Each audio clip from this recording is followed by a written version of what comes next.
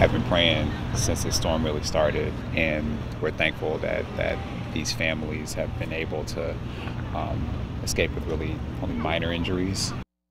That was Michigan Lieutenant Governor Garland Gilchrist after what we've just learned was a tornado hit a mobile home park last night in Monroe County. You can see from this drone footage a house flipped over, one just torn to pieces. Christy Gerlette spent the day in Frenchtown Township talking to the people there.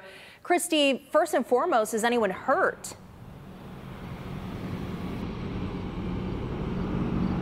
Melissa, the good news here is that there were no fatalities and no major injuries. You can see behind me some of the debris that has been left behind, the tree branches, the foam. About 30 homes were severely damaged. The entire property is without power. Officials say between 10 and 11 last night, they received more than 215 emergency calls. High winds tore through the mobile home park, throwing trees, piercing cars. Over 80 residents had to be evacuated earlier today when there was a danger of gas leaks. Now, French Township and the Red Cross are helping displaced families.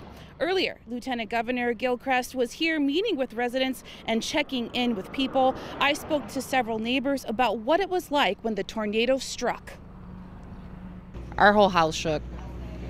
Everything, like it shook our windows, shook the house. We seen our vehicles shaking.